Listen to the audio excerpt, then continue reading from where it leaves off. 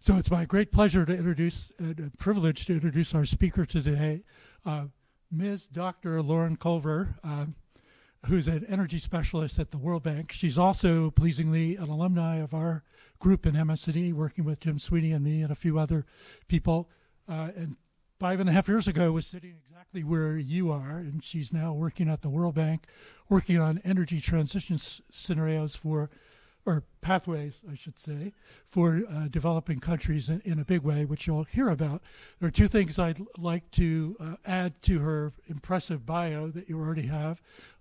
One is, before she came back to graduate school, after she had 2 masters at MIT, she decided she could use a real education. So she had been working at the State Department, and as such was one of the specialists at the State Department on how to diversify energy supplies in the Ukraine away from dependence on Russian, I want to say Soviet, oil and gas. And number 2, kind of a neat tie-in, showing we have continuity in the seminar series.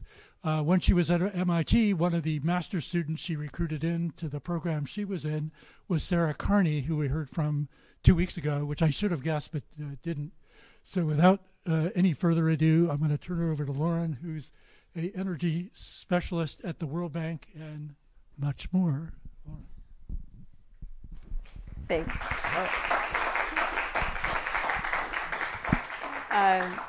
John, thanks so much for the introduction. It's a real pleasure to be here with all of you.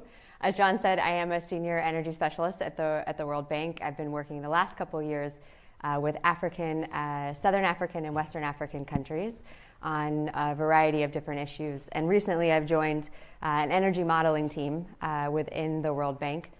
And we are helping advise countries on how to use energy modeling to think about their development and climate goals and how to achieve them. And as John said, previously at the State Department working on energy diplomacy, and at the U.S. Department of Energy working on energy technologies and innovation.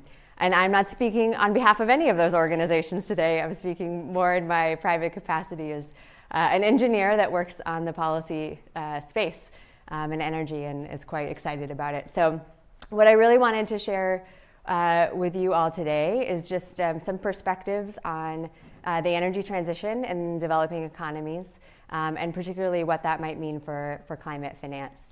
I imagine many of you are familiar with, that's right, familiar with the $100 billion pledge that was made at the COP15 in Copenhagen back in 2009. And what was hoped for was that advanced economies would mobilize $100 billion each year for developing economies to help them finance the transition from a mitigation and an adaptation perspective. You may also know that so far, rather than $100 billion a year since 2020, only $90 billion has been mobilized in total. And so as we're going into COP27 in Egypt next week, the G20 in Indonesia the following week, I really wanted to just kind of scope out for you different ways to think about whether this $100 billion is the right number.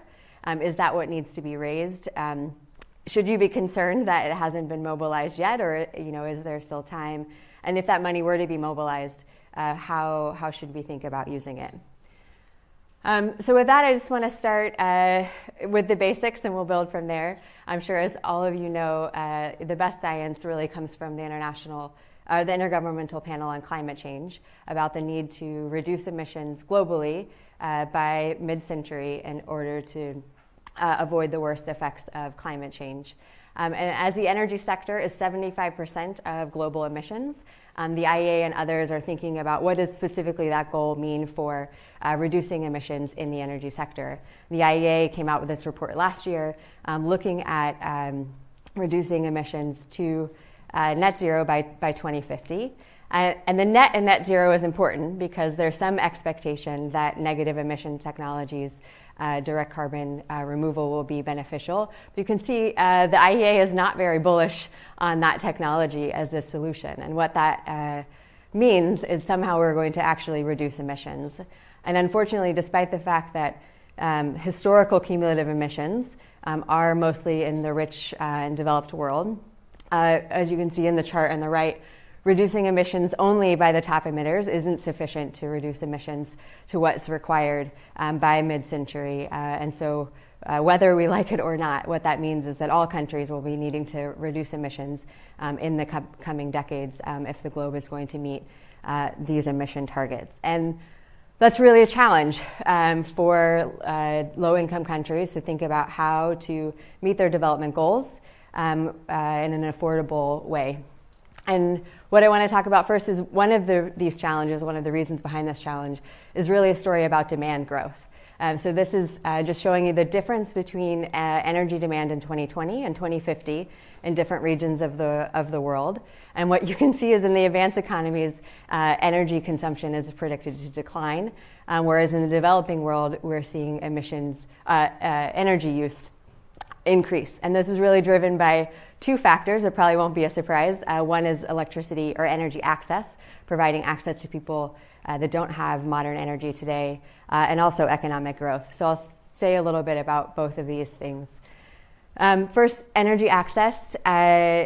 Today, 733 million people lack even basic access to electricity, and 2.4 billion lack access to clean cooking.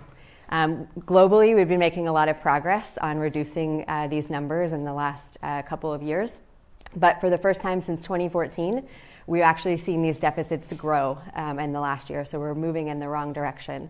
And if you look at current population growth rates and our ability to expand access right now, unfortunately, we're on track by 2030 when we should be reaching universal access to both electricity and clean cooking, still having 600 million people without access to electricity and 2.1 billion people that still lack access to clean cooking. The investment that would be needed to turn this around is $35 billion a year between now and 2030, and $25 billion a year between now and 2030. So for electricity and for cooking, which may seem like really big numbers, but I think as this conversation progresses, you'll see that this is really a rounding error in the volumes of capital that need to be moved for the energy transition. So it's just kind of imperative that the international community continues to commit to the fact that this needs to be a priority, despite the fact that other capital is being mobilized for energy transition. The other thing that's unfortunate about this analysis and the analysis that you saw before is that the definition of energy access that we use here, what we're considering a success, is 50 to 100 kilowatt hours per person per day, which is really a paltry amount of electricity. This graph is some work that's been done by the Energy for Growth Hub.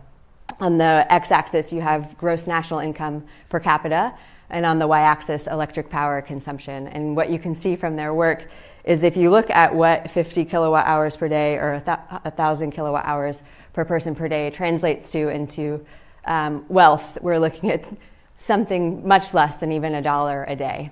And so even though achieving electricity access, energy access is important and essential for human well-being, it is absolutely not the goal line, cannot be the goal line for economic development and progress. But what that means is even more energy consumption that would need to be delivered in the developing world to be able to turn this story around. So certainly energy demand is a unique challenge that the developing world is facing that it feels a little bit different than what you see in advanced economies. The other issue is really an issue about affordability. We'll look at affordability in three ways, starting with fiscal affordability. So fiscal space means different things to different people, but basically it's the ability of a government to use its budget to do things, to invest in education, to invest in health, to invest in roads, to invest in anything else. And that can be limited by not only the investment goals of the country, but also by debt service. So to the extent that countries are borrowing to be able to invest in their economies every month or on a regular basis, they are paying the cost of capital for what they've borrowed. And what we see is that high debt is a really big problem and a growing problem in the developing world. 60% of low-income countries are in debt distress or near debt distress, and 30% of middle-income countries are in that position. And this is a number that's been rising over time. And so that's kind of what's shown in the first figure here. In the second one, you can kind of see the difference between what's happening in advanced economies and emerging economies as it relates to the public budget to advance clean energy transition and to support affordability.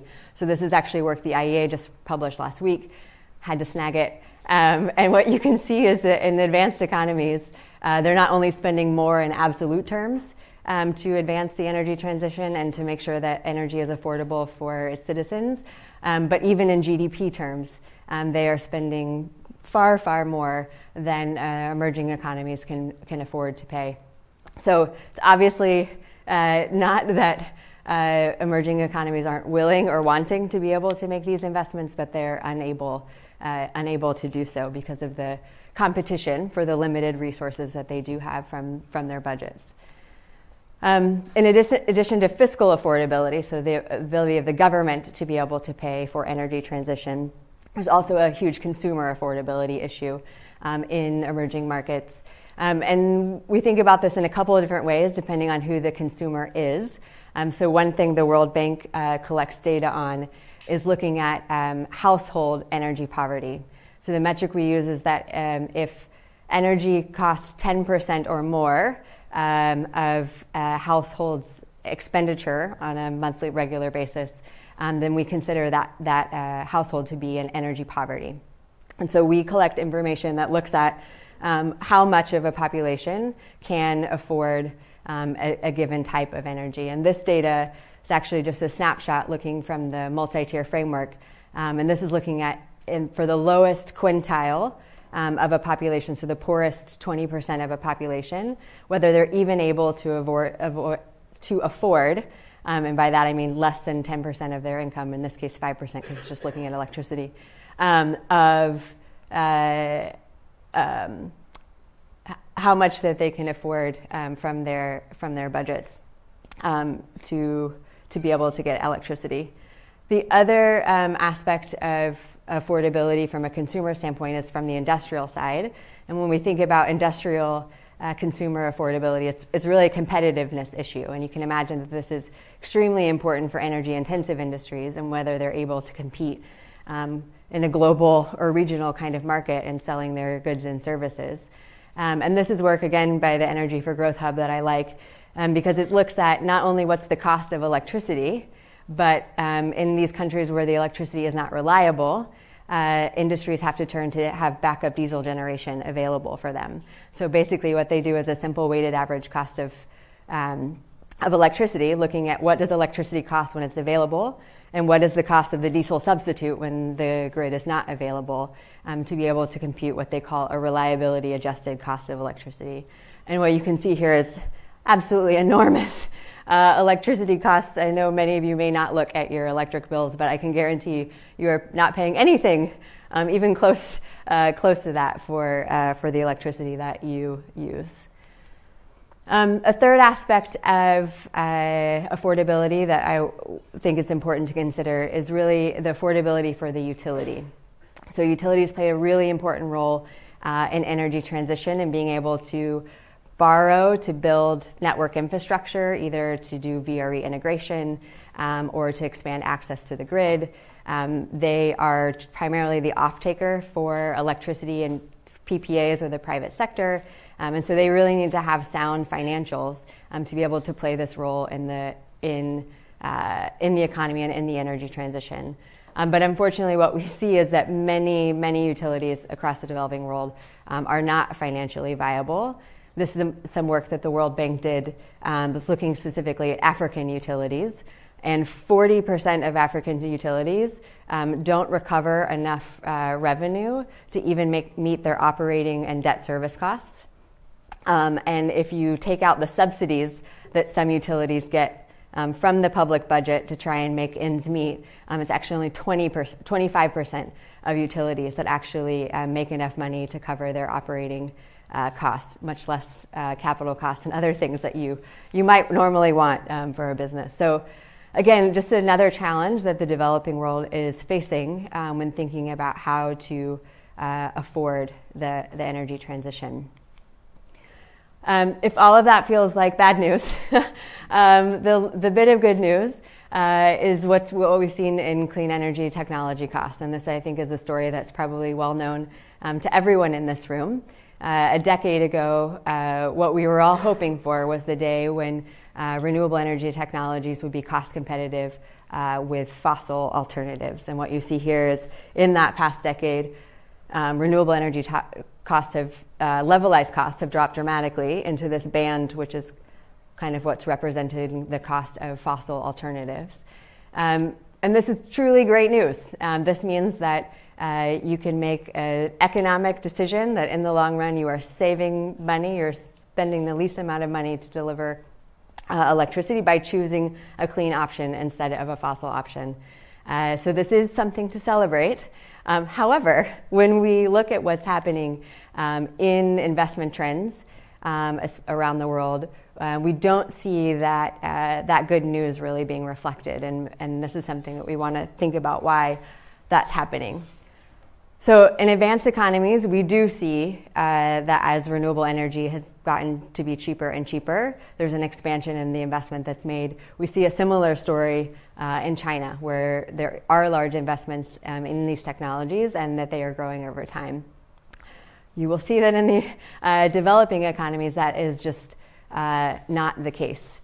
Not only is it not the case today, but the gap that we need to overcome because of the demand story I told earlier means that we will need much, much larger volumes, higher multiples of what is mobilized today if we're going to meet the challenge of energy transition in the coming decades. So this information is actually just looking out till 2030, where what we see that developing countries need to mobilize 4 to 7 times more money on average than they are today. And what is also interesting in connecting to the point of fiscal affordability that I made before is that if we look at this number, it's a much higher fraction of GDP than it is in advanced economies, where the scale up is not as large and the impact on their economies will be smaller.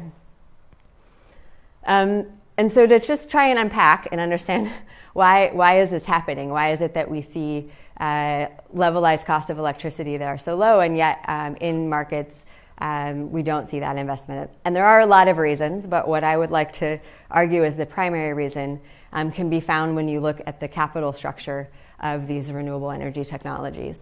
So this is a table that I've just reproduced from the IEA's World Energy Outlook. It's from 2021. I didn't update it last week when the new one came out. So if you forgive me on that one. This is data from India.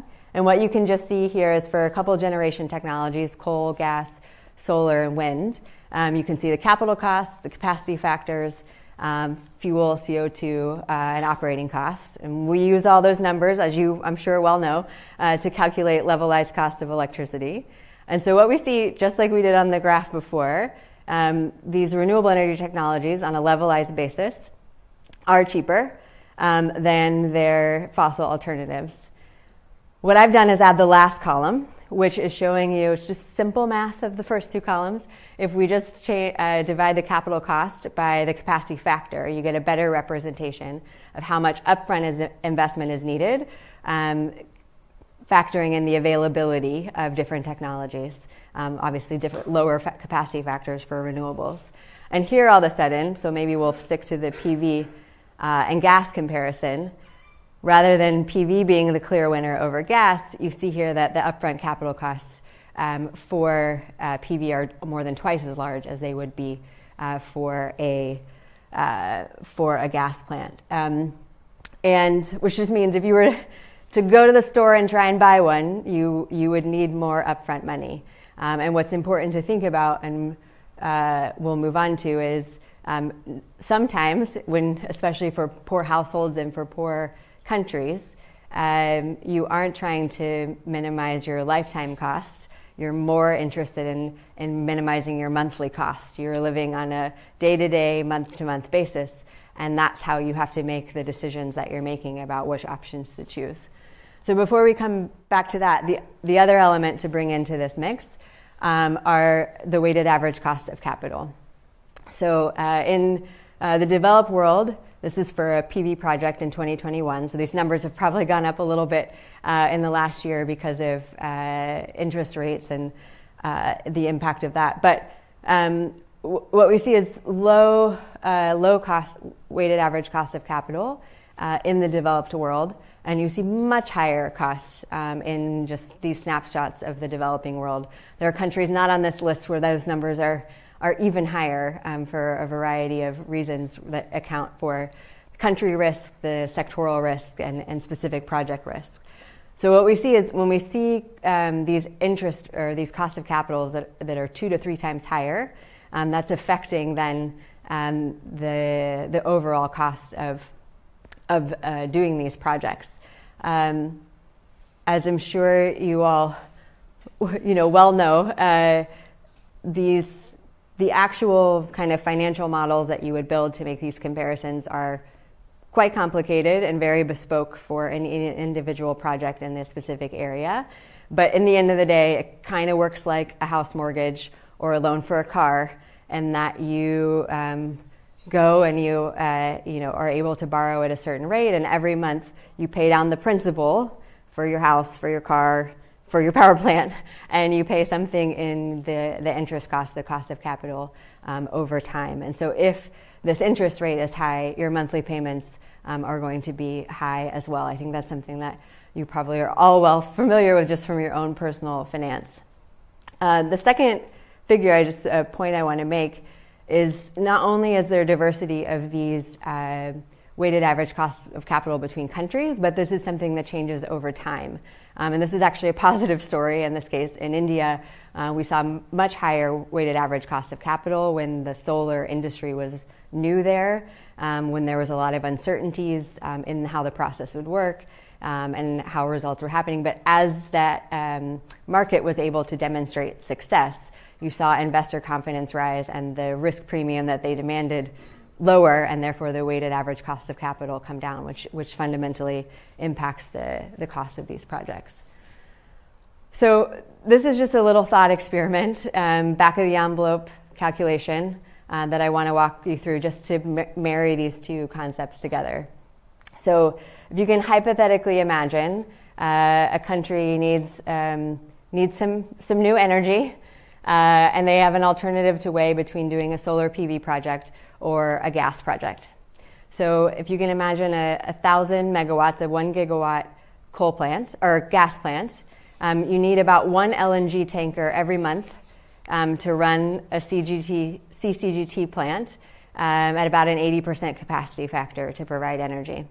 If you want an equivalent amount of energy, but you want to deliver it with solar PV, you need many multiples of installed capacity, so it's 6 gigawatts of capacity that you would need to be able to provide a similar amount of energy. So if we think about, with this graph, we think about, again, what's the monthly cost that it's going to be.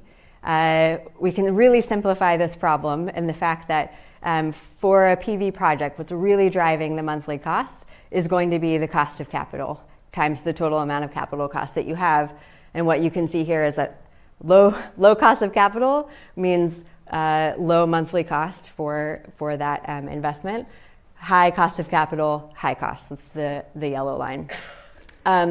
Alternatively, if we look at this gas project, really the monthly cost of that gas project is going to come down to the cost of your fuel. That's really going to drive the overall economics.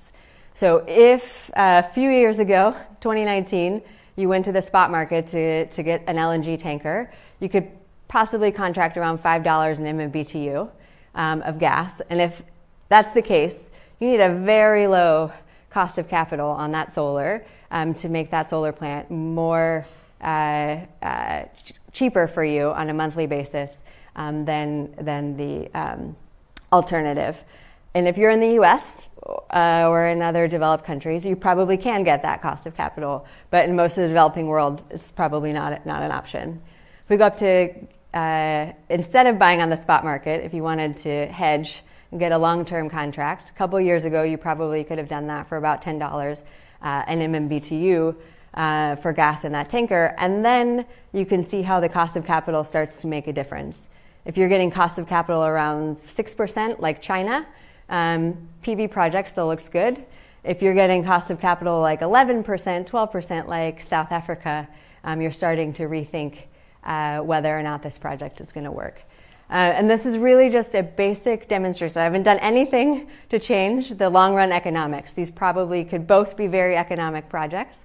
The PV may be economic and more economic in the long run in all of these scenarios. But the point is, not all countries have the luxury of choosing what to do for their energy supply based on long-run economics. They're forced to decide based on what they can afford today at this moment. And that's really driving a lot of countries away from high capital cost technologies when there's a high cost of capital.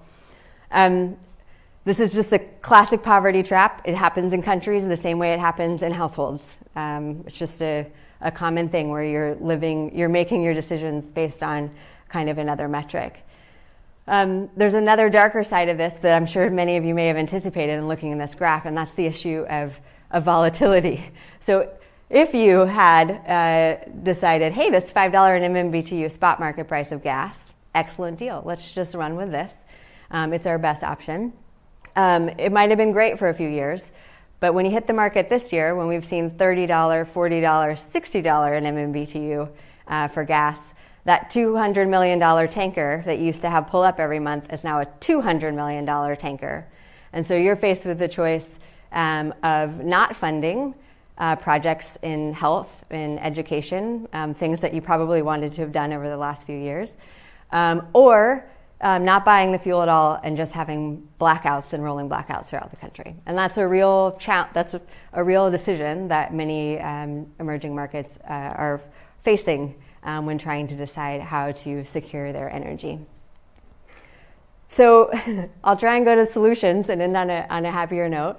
As I said, these meetings that are coming up in the coming weeks, it's going to be a very big topic of conversation of what is the role of different types of finance in really solving these issues, because it is a finance issue that we're facing. What you're certain to hear over the coming weeks is the critical role for private sector investment, and that is absolutely true. The scale of finance that needs to be mobilized is absolutely enormous, just for clean energy, so not for coal phase down, which we haven't talked about, or for mitigation or adaptation, or for reducing emissions in other sectors outside of energy. But just for the clean energy side, we estimate that it will cost $1 trillion a year, starting in 2030, to be able to meet the investment needs.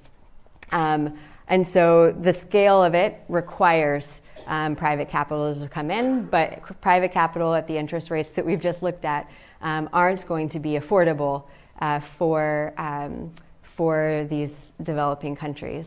And so there's a really important conversation that will be happening about the role of concessional finance. Concessional finance is it's kind of an umbrella term. It goes from grants, loans, through guarantees. The underlying idea is that money is provided at something more generous than commercial terms. And usually it's done so because there is a longer term goal, a public goods goal that motivates the need for that. And affordability is certainly one of the things that is influenced. And so there's a discussion about what is the role, how do you use this concessional finance? It is inherently, it's always going to be limited in amount. There's not lots of it laying around everywhere because of the fact that it's offered at less than market rates. So how should we be using it? And so some options are to think about using it directly as loans to bolster public budgets so that countries can invest in really critical infrastructure like transmission that can connect renewable generation projects or other things. And other options that are considered are maybe how to use very small amounts of concessional finance to try and change the risk perception around these projects in different countries. And that's specifically to target the story that we looked at. How do we reduce these weighted average cost of capital to be able to make these technologies affordable? And so there's lots of options for how you might try and reduce risk at the country level. at the sector level and even at the project level. And so that can be planning, setting better government targets with really credible plans on how things can be implemented. This can be improving policy frameworks. This could be strengthening institutions that are either doing the planning or doing the implementation. This is developing auctions and other market and pricing signals that can transparently communicate to the private sector what costs what's the cost of these different technologies. You can also use concessional finance in more targeted risk mitigation instruments, financial tools that are able to shift who the risk of certain projects falls on, so that the risk is managed, is given to the party that has the most opportunity to be able to manage that risk. So all of these are different ways to be spending that money, which kind of gets to one of the original questions I kind of posed of how do we spend this money? I gave you a little bit of a hint on, is $100 billion enough a year? And if the bill just for the clean energy transition is $1 trillion, I'll let you answer whether or not that will be enough climate finance to really meet the development needs and climate needs for these countries.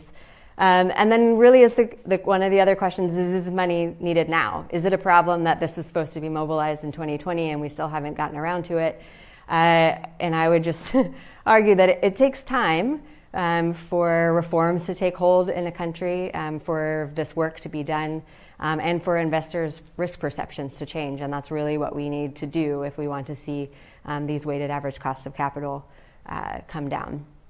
So in my closing slides, I just want to bring this back to energy modeling, and I know there's a few of you out there, and this is my bread and butter work these days.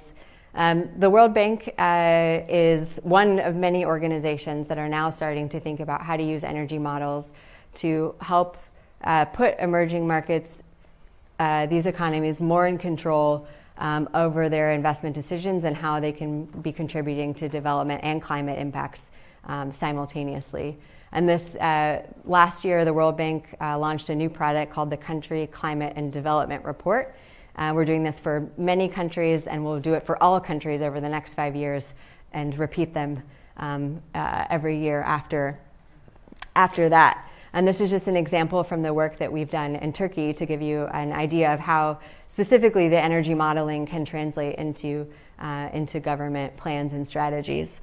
So we do things like estimate what's the cost of investment that's needed just to meet the development goals of a country, and then what's the incremental cost that's needed to meet the development goals and also meet the climate goals, just to give countries an understanding of that. The other thing our work can do is really to help inform countries as they're coming up with just energy transition strategies. So unfortunately for time, we didn't get to talk about the other side of the energy transition, which is really the phase down of fossil fuel assets across the economy, but especially in the power sector. And so some of our work can give us some interesting information about what the value of stranded assets will be in countries as assets are asked to be retired prematurely.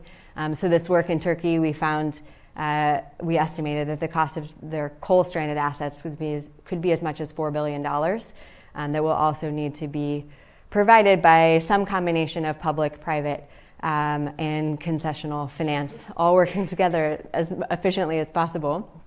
And what's happening in Turkey is another issue that's replicated across emerging economies. 89% of stranded assets, the World Bank estimates, will be in developing economies, and that's because the average economic life of a coal plant is about 40 years, but 60% of the coal fleet is less than 20 years old today, and those young plants are concentrated in developing economies. And so the burden of stranded assets is really going to fall to a few countries in the emerging markets. The other thing we can kind of inform is the just energy transition. How should countries be planning for, budgeting for the management of people, communities, workers, and the land itself as coal plants and coal mines are retired and new opportunities are presented.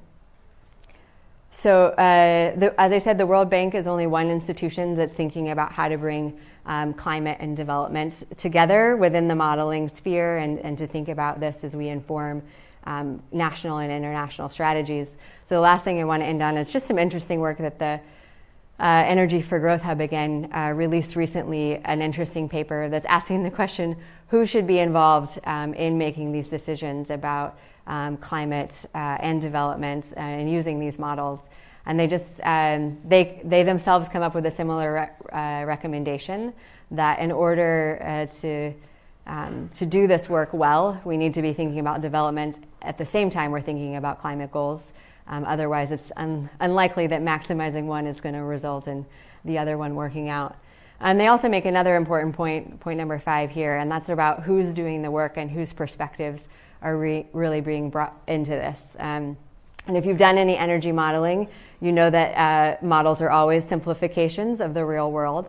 But what makes good energy modeling is making good simplifications, the right simplifications, which really is informed by having people that have a really good understanding of the context of what can be simplified and what needs to be represented explicitly. So all in there, I mean, that's their call to broaden the pool of people thinking about energy modeling. But I think it can be applied more broadly, that regardless of why you wandered into this room today and which discipline you're coming from or how interdisciplinary you feel, these are really, really big challenges. And people like me in energy at the nexus of climate and development, we can use all the help we can get and all the perspectives that we can to see this problem in unique ways and to be able to see solutions. So thanks everybody for your attention and happy to take questions.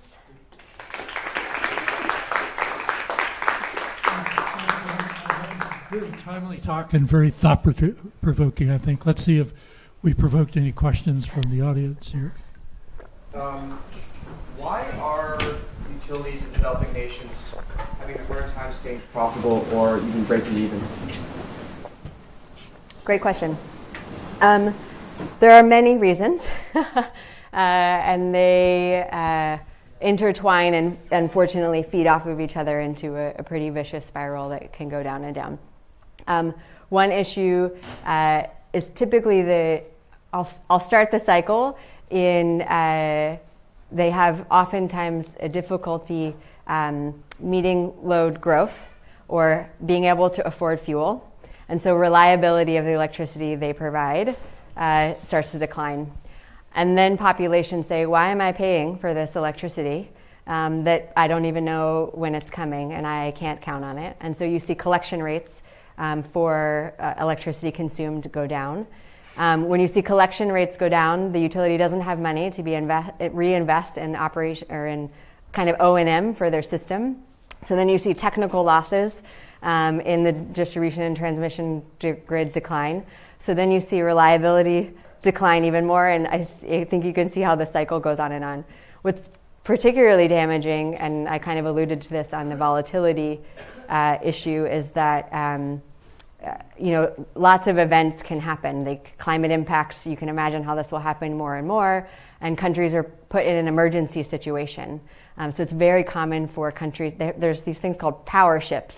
Literally a barge drives up to the port just has a whole bunch of generators on it, but it usually runs on diesel. It's extremely expensive fuel, also an extremely expensive, usually PPA, because you need it in an emergency and you're stuck in a hard place, and so you're going to pay for it.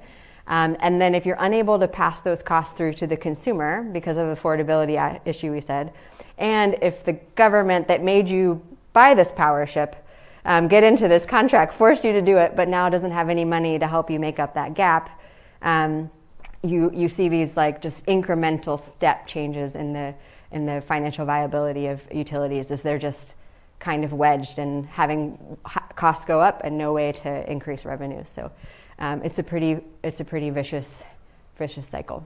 So the reason U.S. utilities don't have the same exposure, is it because they just need more capital so we can buffer the volatility more, or just we have existing grid infrastructure? Yeah, I think there's a variety of reasons. One is so the grid itself in this country, as you probably well know, was mostly publicly financed. I mean, the government built it all. It wasn't necessarily passed on to consumers. In the developing world, we are adding those costs on to consumer bills in many cases. And so there's a little bit of the pace of development maybe isn't right, or the way that we fund those things. And so then, yes, cost of electricity can often be higher.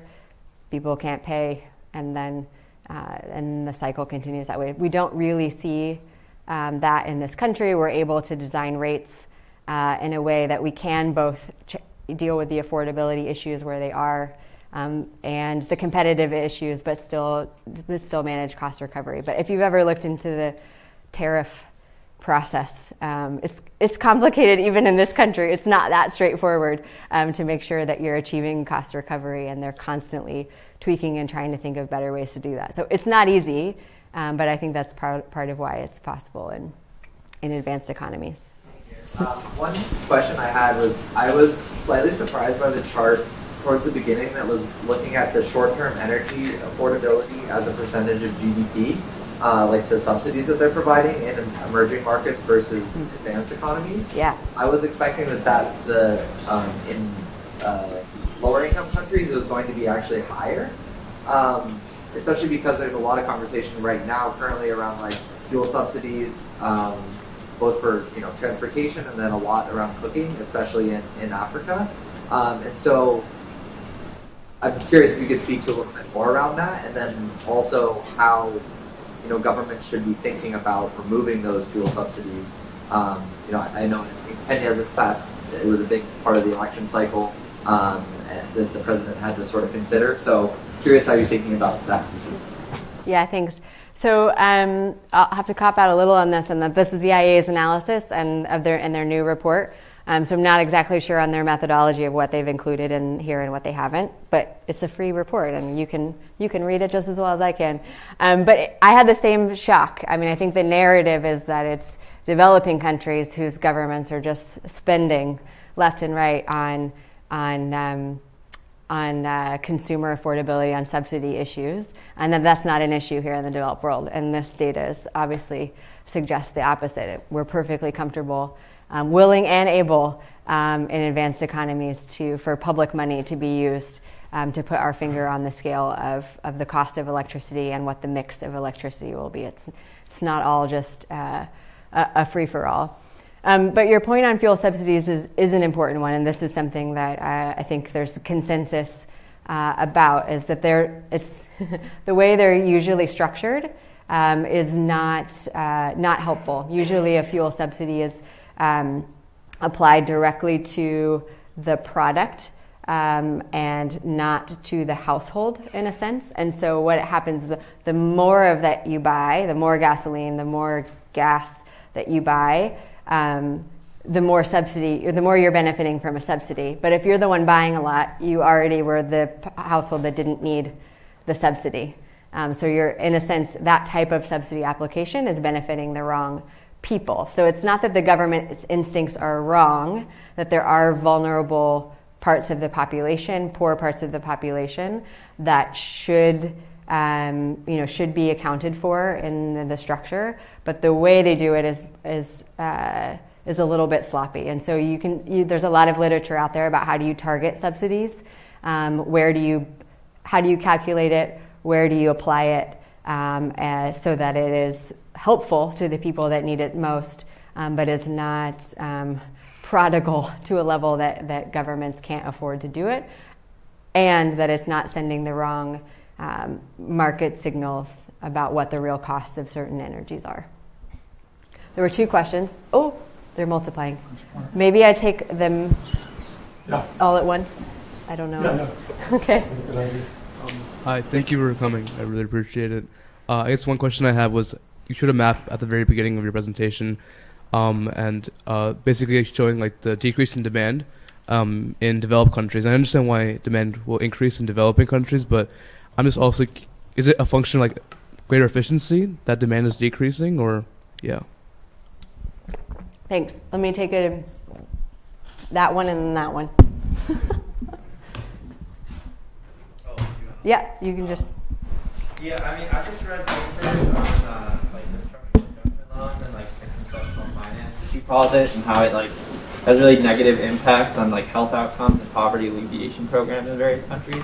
So how do you justify like some of these, like forcing these countries to cut programs, like with your goals of saying like you want this to be equitable? Yeah, thanks. Great question. Yeah. Again, thank you for being here. This has been highly informative.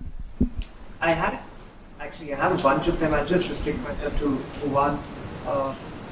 So, affordability, cost competitiveness, rising infrastructure, upgradation of the grids, at least on the Indian subcontinent. All of these things are looking as if there is a solution in the horizon. Eventually there will be. The problem is also as much with the political will, bureaucracies, that side of the story. So how does an international institution, or in your opinion, how would one impact this political will of long-term solution versus a short-term non-solution impact sustainability in general? That one's harder. Glad it's last. So the question on demand. So yes, efficiency. What you would normally think of efficiency is included in this, but this is also all energy demand, not just electricity, and just a fact that as we move to electrification of things, it's more efficient. It's just a more efficient. So that's a really those negative numbers are largely driven by the greater electrification that we will see in the overall energy mix in the future. Your question on structural adjustment, that's a really challenging history of the World Bank, and is honestly outside of my lane of expertise. I'm more in the infrastructure space than the kind of macro fiscal bigger picture. But certainly what your goal is thinking of is how do we use this concessional finance without jeopardizing other development objectives of the country, and how do we achieve those development objectives of the country. So personal opinion, I think one important thing is making sure the government is part of that conversation from the beginning, that they are thinking about that, and we're giving the tools for them to think about climate and development simultaneously.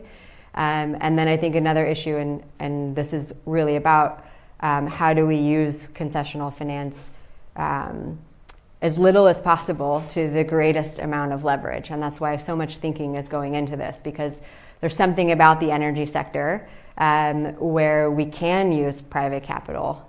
And that's more challenging in other sectors. I mean, you just don't see as much, even in advanced economies, you don't see as much private funding for education or for health or for research. I mean, there's certain things that have a quality that's public about them. And so it's important to not pillage that money just for the energy transition. And with the limited pool of concessional capital, the only way to do that is to use that concessionality as targeted as you can to the biggest amount of impact. And that is exactly what all of the conversations will be about over the coming weeks, because people have difference of opinions on what is the best way, how do you get the most bang for your buck. So it's not just about, we need more bucks. We do, that's for sure, but also there's a responsibility, I think, of people in this space to be able to use this efficiently as possible, and to be advising governments are borrowing for this money. And so it's not, sometimes it's grants, sometimes it's free money. Hopefully there will be more of that, but governments are borrowing for this, so they also need to be assured that they're getting the most bang for their buck. Okay, 2 minutes for the hard question. 2 minutes for the hard question. Yeah, political will for long-term solutions. So we, the good news story on this is a lot of energy transition, not all, but we can go a long, long way, is economic in the long run. It is a better decision. And so I think the hard work is how do we make that real for countries? I mean, how can we solve these finance issues so that clean energy actually is delivering more affordable, reliable energy, so countries actually are freed from this volatility and this poverty trap that they're set in. Countries want this change. They want to be able to move forward in this way. They're just kind of prevented from doing so. And so I think a lot can be done if we solve these finance issues. Then stickier stuff comes. Eventually, things aren't necessarily more economic, and there will be, higher costs at different parts of the transition. People are thinking about that even now, but that's not necessarily my focus. So it's hard to say when it gets really tight how we might think different. I think we'll think differently about it by then. Maybe technology advancement will postpone when that hard conversation has to happen. Hopefully some people in this room are working on those issues. But yeah, that's what I would say is there is so much that's good right now. How do we make that possible and have countries be able to experience those benefits of energy security and affordability that they could have if we're able to solve this finance issue?